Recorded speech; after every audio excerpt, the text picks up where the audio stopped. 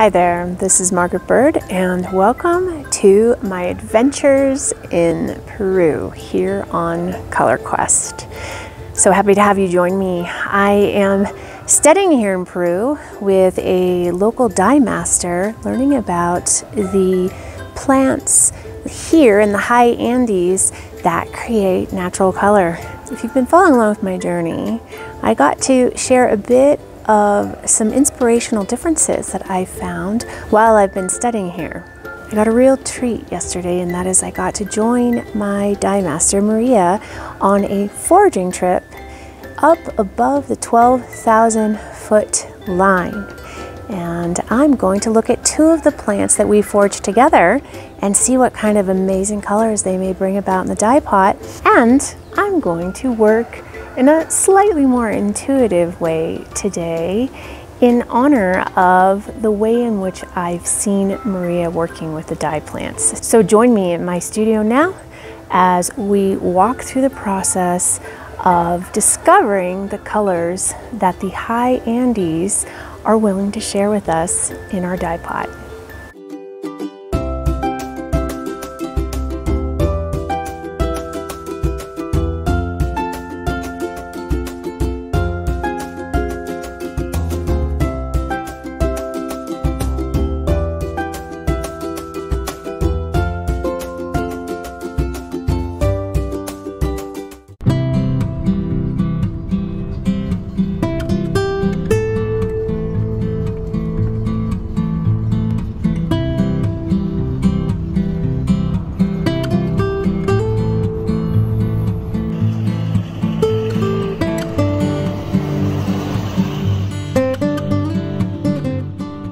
Yesterday was such a treat.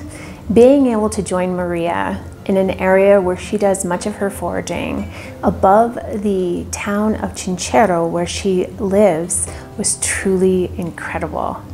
I feel beyond grateful to have had a chance to walk the paths that she walks and join her in a foraging trip.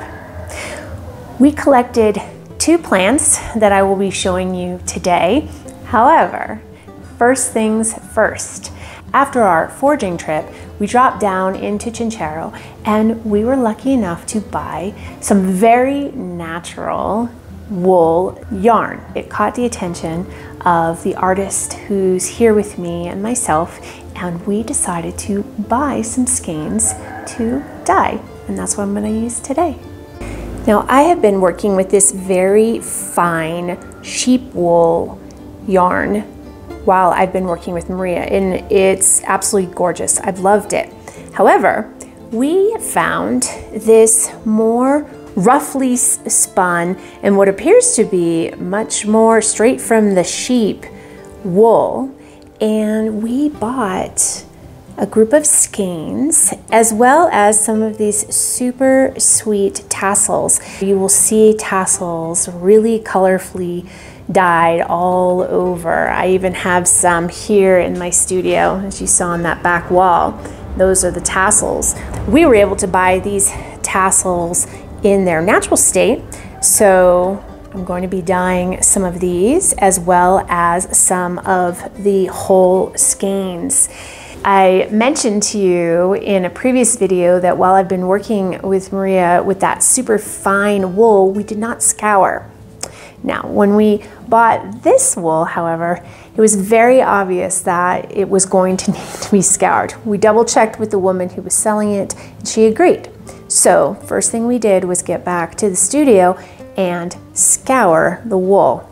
Now, this was last night, so it was too dark in the studio for me to film, and I didn't get to capture that process. However, we used the stove, we used these big pots.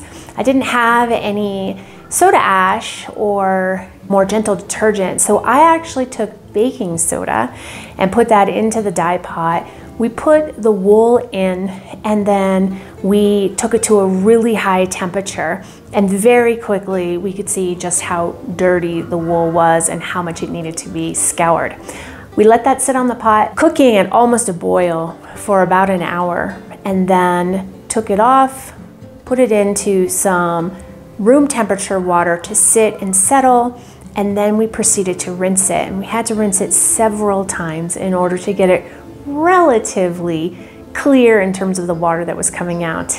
It is certainly not going to be perfectly clean, but I think it's good enough for what we're going to do today. So in the first video, I talked about a plant called Chekche. It is really prolific here, and it is used to make the most gorgeous greens. I did see this on my foraging trip, but I opted not to take any. I have some already in the studio, and I didn't want to forage for more than I needed. However, we saw another plant, also a small bush, and we harvested from there. This plant is called Tayanca. Let me show it to you. So this is the Tayanca plant that we foraged from, and it's also supposed to bring green. So we'll see about that. I will treat it similar to the way I've been working with Chekche and see if we can't welcome green. Now the other plant that we foraged for is a root. The name for this that I was told is Chekche. There are lots of ways to make yellow here in Peru, but she gave me some very light instructions on how I need to work with this. It's going to take a little bit of work, so let's get started.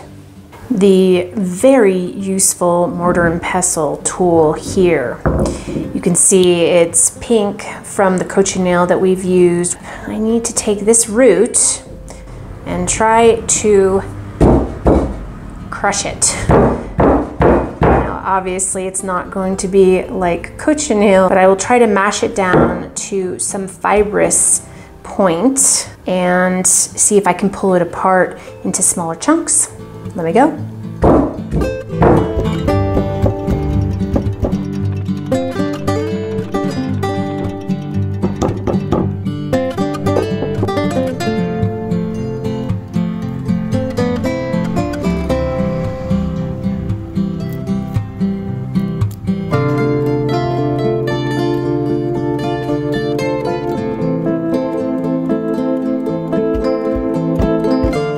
Look at how vibrant that yellow is. Beautiful. Okay, that was not easy, but I'm glad I persevered. There's a lot of pounding going on, and basically I just broke it apart to where I could rip it into strips and expose more of the yellow portion, which is obviously where the color is going to be coming from. Now I do want to go on record as saying that Maria was the one that actually harvested this from the ground. She carried a kind of, I don't know what you'd call it, an axe or a hoe. It was a beautiful hand-carved piece with a metal, and the handle itself was made out of this just really well-worn wood. She carried this instrument on her back all the way up to the very heights of where we walked, and then she's the one who wielded it to break into the root system of this plant. So thank you, Maria, for doing the really hard work, and hopefully I pounded it enough and ripped it apart enough that there will be color that can come from that woody root part of the plant. So there is my dye matter, and one cool thing you can see is that it did stain my hands, which is an indicator that there is some color in there. I have this whole other root that I can work from, but since I'm not dyeing too terribly much, I will probably start with just this and see what kind of a dye pot I can make. If I have to pound into this again, okay, that's what I'll do. So off to the dye pot you go. Now the Tayanca should be easier. I, at home, would normally strip off the leaves. I've noticed that she's placed, for example, the Chekche in with the stems and everything. So I might just break it up a little bit more, and then maybe if I have a huge piece stick like this, I'll take it out. But that's about all the prep we're gonna need to do for this before it goes into the dye pot.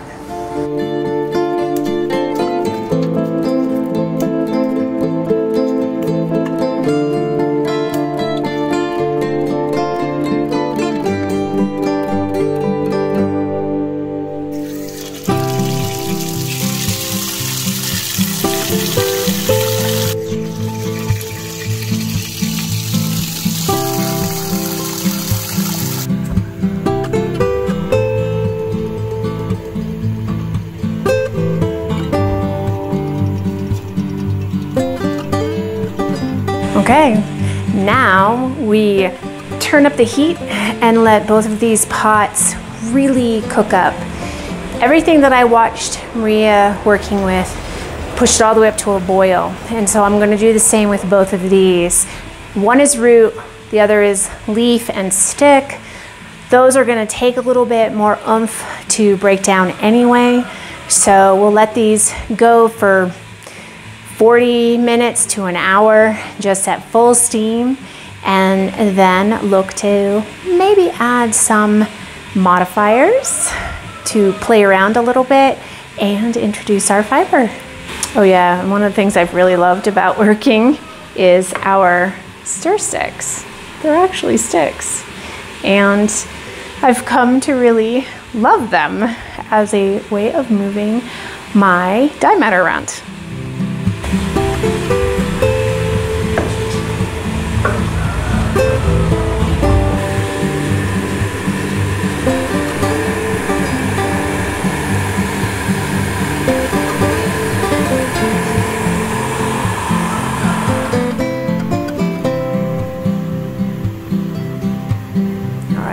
Our two pots, they've been boiling now for close to an hour. So it's time for us to start thinking about modifying them. In the very first video here in Peru, I talked about different substances, local minerals and salts that are used to do color shifts. And so I want to play around with those while I'm here and see what we can do with these pots here to maybe add a little something special, and then we can introduce our wool and see what vibrancy awaits. Two very important pieces of mineral that is local to, I believe, the more Amazon region of Peru is colpa. And I showed this before. I have two kinds here. I have colpa amarilla and I have colpa blanca. And each one of these are going to perform some kind of a color shift. So I'm going to show you with a little bit of dye what each one will do, and then we'll pick one to put into the pot. Now, during my time studying with Maria, we used a lot of colpa, but predominantly colpa amarilla. On the very last day, we did add colpa blanca to Chekche, and it absolutely made a different green. So they do different things. So we're gonna add a little bit to each one of these dye samples and see how really different this mineral can be when it's introduced to this particular plant. So we'll add a little bit of the blanca first into this and mix it around, and you can see it's darkening it, it's turning it more green, but it has a sort of yellow tint to it. Might be hard to see in the camera. So now you can see the two dyes side by side. They are definitely different colors. So let's add a tiny bit of amarillo now to this one and see what happens there. Oh yeah, that's like instantaneous. You see that? So I'm gonna go in there and whoosh, look at that shift. Oh my gosh. So those are the two. We've got the amarillo and we've got the blanca. My artist friend here would like to put in the blanca for this particular dye. We'll go do that and then we'll add in the fiber. Okay, so for the root, we're going to be adding what's known as lemon salt. That's basically citric acid. So we'll be adding that to just brighten it up a little bit. It's gonna be a little pH sensitive, so we can maybe just give it a little kick to brighten those yellows in that pot. So let's go get our modifying on and then our wool in.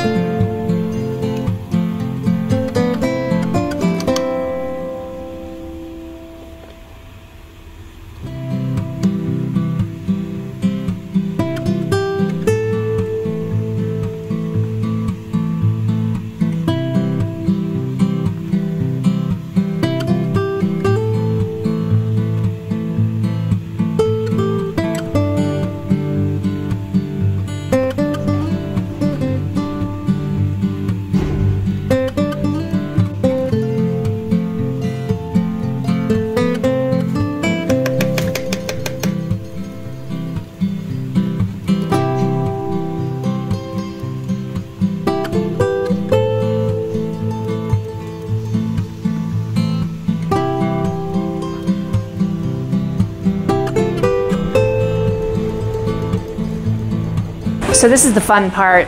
We just put in some lemon salt. We were told to put in just a tiny bit from Maria. Didn't really like the color, so we add a little bit more. But you know what I want to add to it is an alum stone. Now alum is a little bit acidic, like lemon salt, and it is also a natural mordant. Plus, it might just brighten things up a little bit. So let's check in one of those little piedra de alum, see what happens.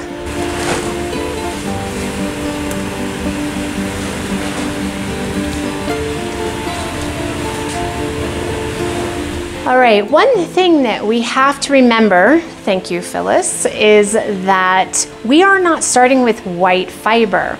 The wool that we bought in Chinchero has a more natural color to it. And so that obviously is gonna impact the color that we get. So these yellows, while they could be brighter, potentially with white fiber, they may be a little bit softer. We'll just have to wait and see. We're just gonna let them stew at that high temperature. And for maybe 45 minutes or so, we'll check on them and then we'll let them cool down in the pot and see what we get.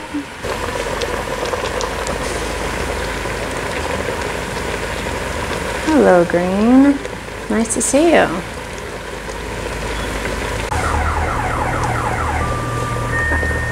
Nice background sound, huh? All right, I'm gonna throw in a couple of bleached pieces just to do a little comparison and see how that looks. And then a wood bead, because you know, why not? Guess what, friends? I'm gonna use a little intuition here. I want a little bit more yellow. It's certainly possible that I wasn't able to get that root quite down to a level that would provide a little bit more color. Maybe I don't have enough, but just I'm not digging the yellow that much. So on our foraging trip, we passed some flor bushes. There were only a few flowers on them. That is a flower that is collected more in the fall months here.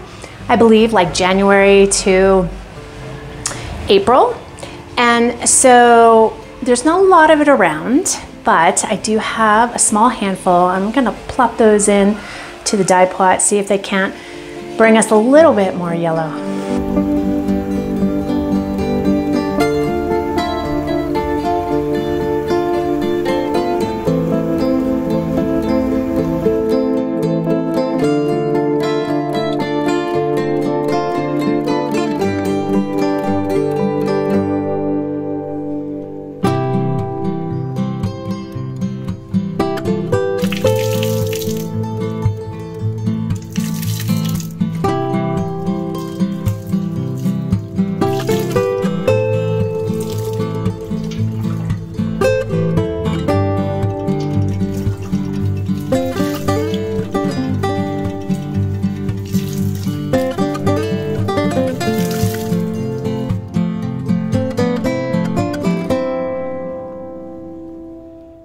Are you ready for the results? The green and yellow that we foraged for in the mountains above Chinchero. They're pretty remarkable. Check it out. So here is the wool. You can see the little pom-pom guy. And also the other fiber that I put in, this is some weird nylon thing, nylon silk, kind of a weird thing, but it has been dyeing. And this is, I believe, hemp. There is silk, so you can see how beautiful it takes that. And it's, you know, it's obviously lighter than the wool, but that makes sense to me anyway. And then we have the yellow. Now the yellow turned out to be quite vibrant. We did add a little bit more. We added some flor and just to, I don't know, brighten it up, but honestly, look at this. Silk is phenomenal, so super bright. And that was with the root and some flor and a little bit of citric acid or lemon salt. So there are the colors. I'm pretty impressed. well worth an incredible foraging trip and these beautiful colors as a memory. How about that for some incredible color? And again, what an amazing experience to be able to go foraging with Maria. So next week on Color Quest, we're going to actually go into the market this time. And I've seen a plant here that I have been wanting to dye with for a very long time. I had no idea that it was being used here in Chinchero as a dye source for purple, and that is purple corn. So I hope to see you next week. I am excited to be continuing my color journey here in the amazing country of Peru. See you next Friday. Our more rugged wool that we purchased in, I want to say chicharron. More. It is not pig skins.